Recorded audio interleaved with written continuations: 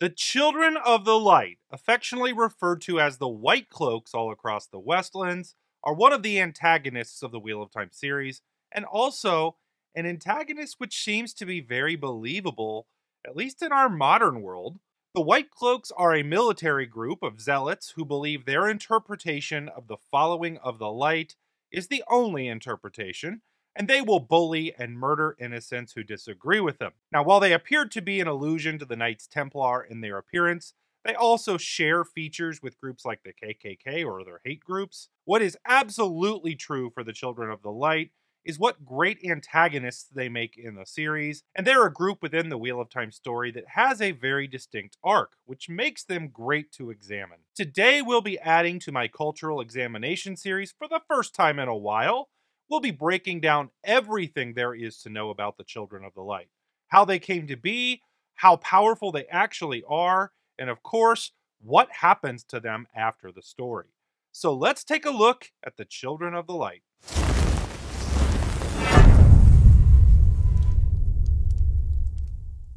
My cultural examination videos are broken down into 10 sections to really dive deep. As a refresher, those sections are history, demographics, geography, economy, government and law, military, overall power, significant landmarks, significance to the story, and what happens after the books. The first 8 sections of this video are going to carry a spoiler rating of yellow, with no major spoilers of any kind, but I will be talking historically and about details of the world building. If you want absolutely nothing spoiled for you, you may want to come back when you finish the books, but there are not going to be any plot spoilers at all in these sections. When we get to the last 2 sections, I'll throw up another spoiler warning, as we'll be getting into some full spoiler content at that point.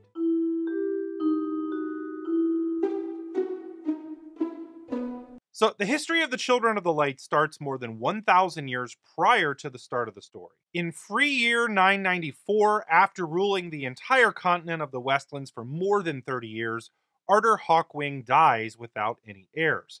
Now, this is probably a video of its own, so if you want me to make a video on Arthur Hawkwing's rise and fall, let me know in the comments of the video. But without any heirs, his massive empire fractures, with various former provinces and generals vying to take control of his vast empire. Now, this begins a period known as the 100 Years' War, where all of these factions fought against each other and new kingdoms were formed. Now, during this fighting, a man named Lothair Mantelar comes to believe that all of the fighting only helps the shadow, and that the fighting allowed dark friends to flourish. He believed that leading a humble life dedicated to the light was the proper path that everyone should strive towards in life. He also believed that touching the true source was something that only the creators should be allowed to do, and that men and women channeling the power had only ever brought death and destruction, asserting that those that wield the one power were more tempted than most to become servants of the Dark One. He recorded his thoughts in a manifesto called the Way of the Light. He then founded an order that he called the Children of the Light in the free year 1021, almost 25 years into the 100 Years' War. And despite his controversial views, he gained a following, and that order grew. Now, in the early days of the Children of the Light, they were traveling preachers that used the Way of the Light as scripture, with which they would proselytize their views on the war-torn areas and people who were desperate for an end to the violence. Now, they would also use their words to try and expose dark friends within the communities that they entered. Because they spent their time, though, in war-torn areas, as time progressed, the Children of the Light were forced to learn to defend themselves if they wished to continue with their mandate. So around free year 1111, they became a military organization as well as a preaching group, dedicating their military power and political abilities to exposing those that they thought were dark friends, including Aes Sedai. Now, at some point in this period, the assertion that the One Power was a temptation that could lead to following the Shadow morphed into the assertion that all who touched the One Power were dark friends, setting the Children of the Light completely against the Aes Sedai. Now, the Children of the Light did not have a home location, but they traveled in groups around the known world, preaching and using violence to enforce their viewpoints, as they were tolerated at least. Now, roughly 400 years after the founding of the Children, in the year 306 of the New Age, the Whitecloaks were able to shoot the Amerlin seat, Serenia Latar, with arrows and ambush her party as she was mediating a dispute in Altara. After her death, They hanged her body and made many believe that they had hanged her alive. Now, this was considered their most important accomplishment against the power of the Aes Sedai, but aside from small victories like this, they were never really able to gain much power. Their power and prestige were limited to small groups that believed their message, and they never had any real political power.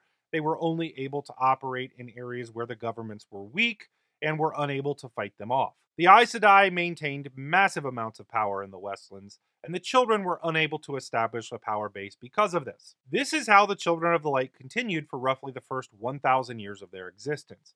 Until the 930s of the New Age, they reached an agreement with the king of Amadisia, who allowed them to establish a permanent base in the city of Amador. However, once they established their base of operations in the Fortress of the Light, their influence in Amadisia began to expand, and the military nature of the forces outstripped the king of Amadisia. The Children of the Light became basically de facto rulers of the nation, and although the king of Amadisia and his army remained, they were subsidiary to the Lord Commander of the Children of the Light. In 957 of the New Age, the Children of the Light, with their power base in Amadisia secured, and with a young and incredibly intelligent military commander named Pedron Nile at their head, invaded the neighboring kingdom of Altara and attempted to annex most of its northern areas. This conflict became known as the Whitecloak War and involved not only what forces Altara could muster, but also the military forces of Murundi and Ilion. After gaining much territory, the children were eventually pushed back into Amadisia, but they never really truly stopped trying to expand their influence.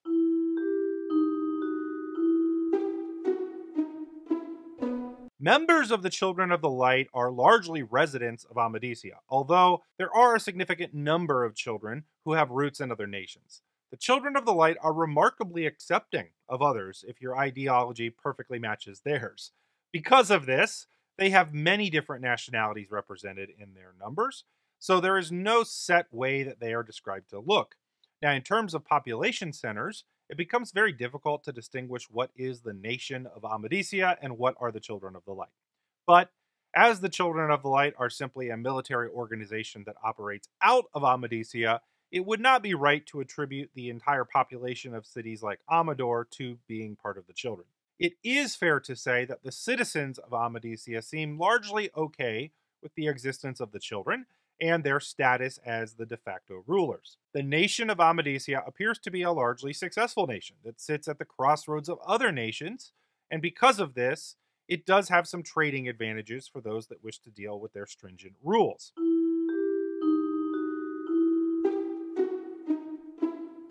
The Children of the Light again primarily reside in Amadisia, but they are not a nation in of themselves.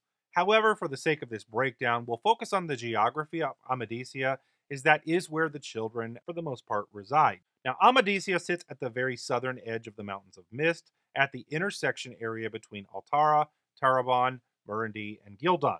There are major trade routes that run right through the nation. So there are a number of major cities in Amadisia, all of which have large garrisons of the Children of the Light.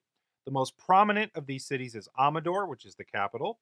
This is the location of the Fortress of the Light, which is the main headquarters for the entire order. Other major cities in Amadisia are Abila, Jeramel, and Sienda. One of the major borders for Amadisia is the river Eldar, which is a large river that originates in Ebudar. It's not as large as the other two major rivers of the Westlands, which are the river Aranon and the river Aranel, but it is a major waterway, and it services the kingdoms of Altara, Amadisia, and Gildan, and it serves as a major transportation system, or sort of like the highway.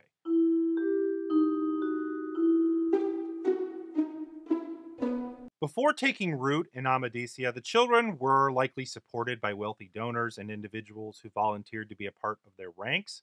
Because they do not individually strive to be wealthy, they likely gave up their own wealth when joining the organization, so this is likely supplementing their income as an organization. One thing is for sure, though. The Whitecloaks are always very well supplied and provisioned when they're encountered in the books.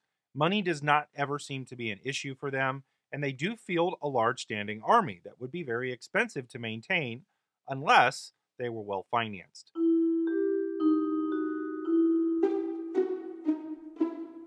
The Children of the Light are governed by the Council of the Anointed, which is a body that serves as the ruling council for the children. The council sits to set the policy for the entire organization. The council is presided over by the Lord Captain Commander of the Children of the Light.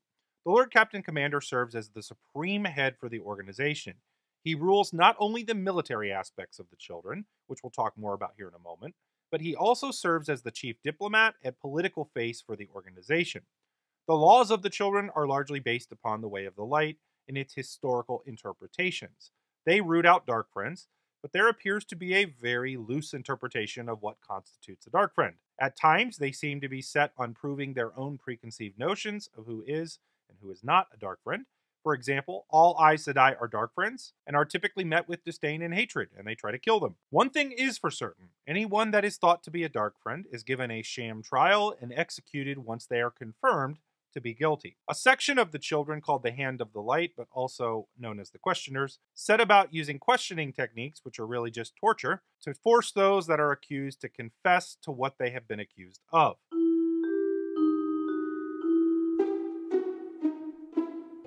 Considering the Children of the Light are at their core a military organization, this is an important topic in this discussion. Their military structure pretty much follows their governing structure as well. At the top of the organization is the Lord Captain Commander, followed by a Lord Captain, which represents a legion of roughly 2,000 men. Other levels of leadership under a Lord Captain are Senior Lieutenant, Lieutenant, and Under Lieutenant. Additionally, there is a semi-military organization within the Children of the Light that I previously mentioned called the Hand of the Light. Now, while these are not full-time soldiers, they do have a military capacity, and they serve as questioners of Dark Friends. They are ruled over by a High Inquisitor who serves directly under the Lord Captain Commander. There is also a Spy Master and an expanded spy network that informs the leadership of the Children of the Light. While it's unclear how many of the children there are in the series, it can be assumed based on some of the numbers of their armies that we do hear about, that their number is somewhere between 20 and 30,000. They are remarkably well equipped, with burnished armor and swords, and they all have horses. They're well provisioned as well, and they appear to be well trained, although they may not have actually seen much actual battle. They're just good at bullying those that can't fight back. Which leads us to talk about the overall power.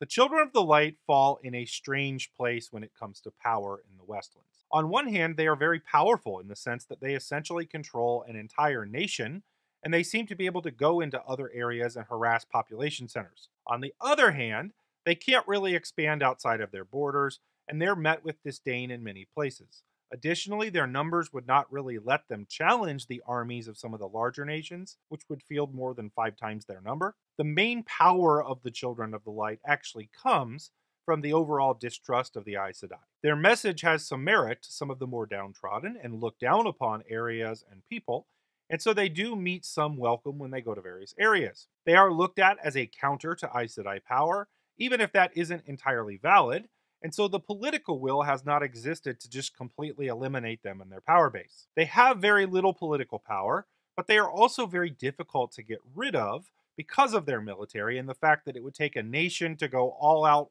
to war with them to really stop them. There's just enough of them that it's really hard to do that.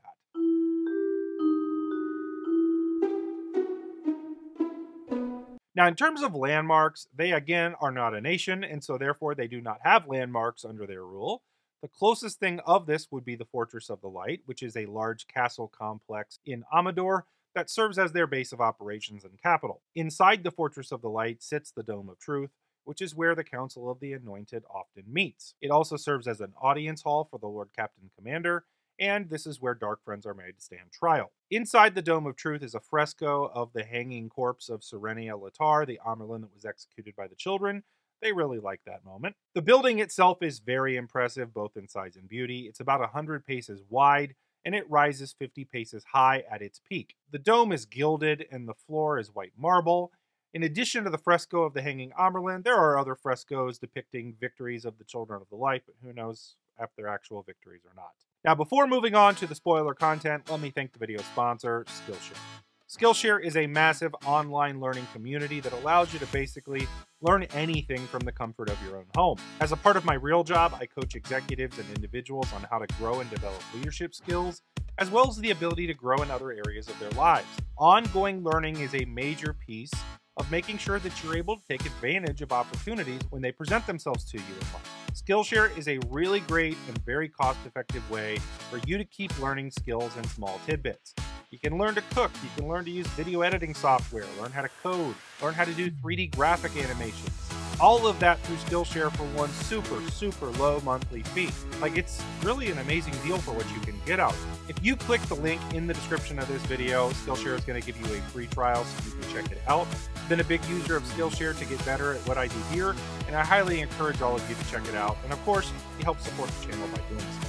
Now, let's get back to the video, but first, new spoiler warning. The rest of this video will carry a spoiler rating of red, with major spoilers all the way through the end of the books. Watch the rest of this at your own risk if you have not finished The Wheel of Time.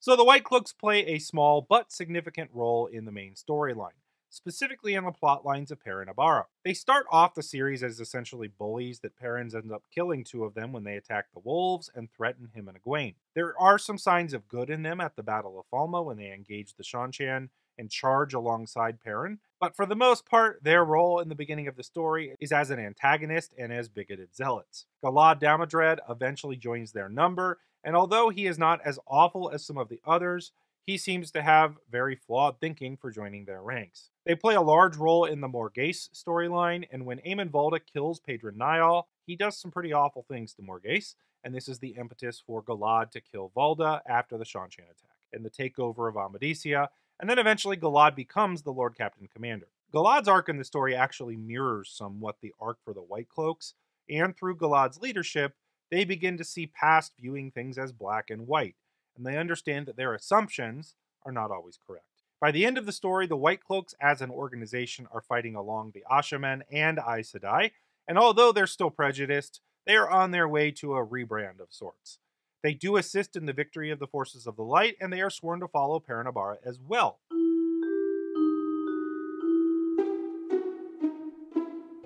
So what happens after the books? At the end of the last battle, the Whitecloaks are badly decimated. Galad survives as Lord Captain Commander, and is sworn to follow Perrin Aybara. Without Amadisia as their home, as that's currently ruled by the Seanchan, the Whitecloaks likely relocated to the Two Rivers and changed their views completely on who Dark Friends are. Also, with the complete defeat of the forces of the Shadow and the Dark One resealed, new Dark Friends are probably fewer and fewer in number. I would guess their focus actually gradually changes to serving and living a simple life rather than running around and bullying people over time. I don't see Perrin putting up with a whole lot of bullying. So what do you all think? Let me know in the comments of the video. Make sure to like this video and subscribe to the channel to be updated when I release more Wheel of Time lore content, as well as other news on the TV show. Also, make sure to check out the Monday night live shows, now called the Dark Friends Social. Those happen every Monday night at 9 p.m. Eastern Time. Special thank you to all of my patrons for your support. This would not be possible without you. If you want to become a patron and support the channel, click the link in the description of the video and consider supporting the channel. Thanks to all of you who are up on the screen right now. Also, make sure to check out one of these videos here that you may like. Thank you for watching, and until next time, peace out.